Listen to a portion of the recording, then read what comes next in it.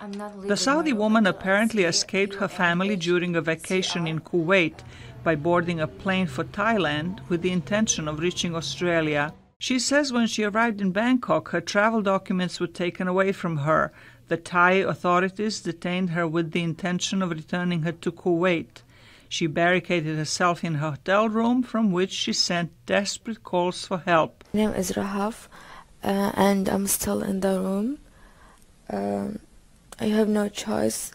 They said I have to go tomorrow, and no one can help me right now. A senator from Australia is calling for urgent action to get the young woman to Australia. This is an opportunity for us to show genuine compassion and to stand by our principles as a free, fair and decent society, one which upholds democracy and individual freedoms. Rights activists say for women in Saudi Arabia, fleeing the family can be a matter of life and death. If she is sent back to Saudi Arabia, to her family, they will have essential impunity to abuse her, to inflict honor-related violence against her.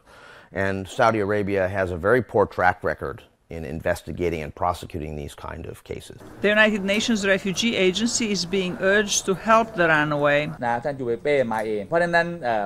UNHCR told me they will take 5 days to consider her asylum application and 5 days to make travel arrangements to a third country. Saudi women are assigned a male relative as a guardian even when they're adults, and they cannot make their own decisions.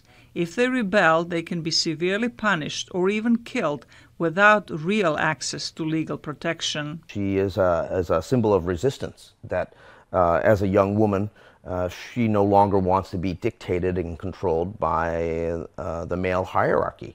The patriarchy of the society, whether it be in the religion or the politics or in the society. In a similar case in 2017, another young Saudi woman was intercepted in the Philippines while trying to flee to Australia. She was returned to her family in Saudi Arabia, and her fate since then remains unknown. Zlatica, Hoke, VOA News, Washington.